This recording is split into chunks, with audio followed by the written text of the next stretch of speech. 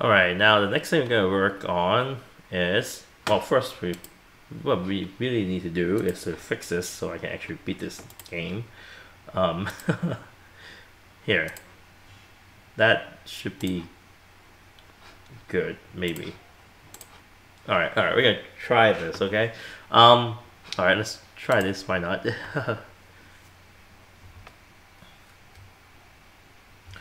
Alright, so we can jump. See if I can make that jump. Yay, I made it. And what happened if I just jump off and like that? Alright, well, nothing happened. So, if I jump off like that, I think my character died. I want to restart the game. So now, how do we do that?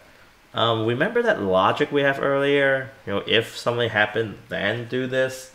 So that's exactly how event sheets work. So you can left click on event sheet, add event. So let's say, hey, what happened? So if, like, now we have the condition, like the if part. So if our player, so we select our player, double click that.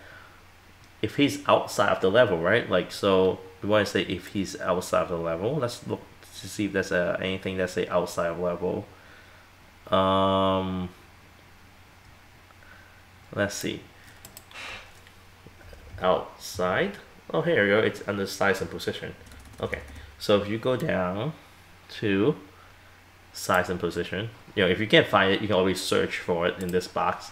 But if our player is outside of the layout, which is, remember, layout mean level in construct. If our player is outside of the layout, alright, so click next, and then we need to add what happened if this is true. So if our player is outside of the level, then what we're going to do? Well, we should probably destroy our player because he is dead at that point.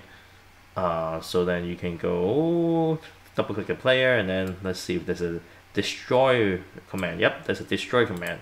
That means we're deleting the player, so then he's gone. All right, and then we need to restart the game.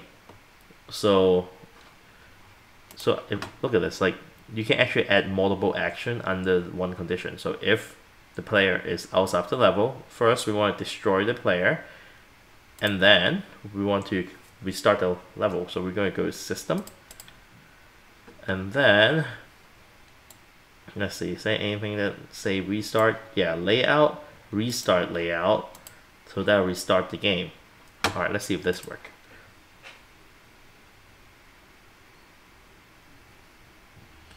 All right, so now we have our little player. We're gonna jump, and I'm gonna just jump and die. Oh, hey, look, it restarted. So yeah, going out this way kind of dying too. Alright, well, that worked. Why don't we make some sound to make this a little bit more interesting? Okay, so, well, anyway, before we add sound, why don't you do this first? And I'll see you on the next video for that.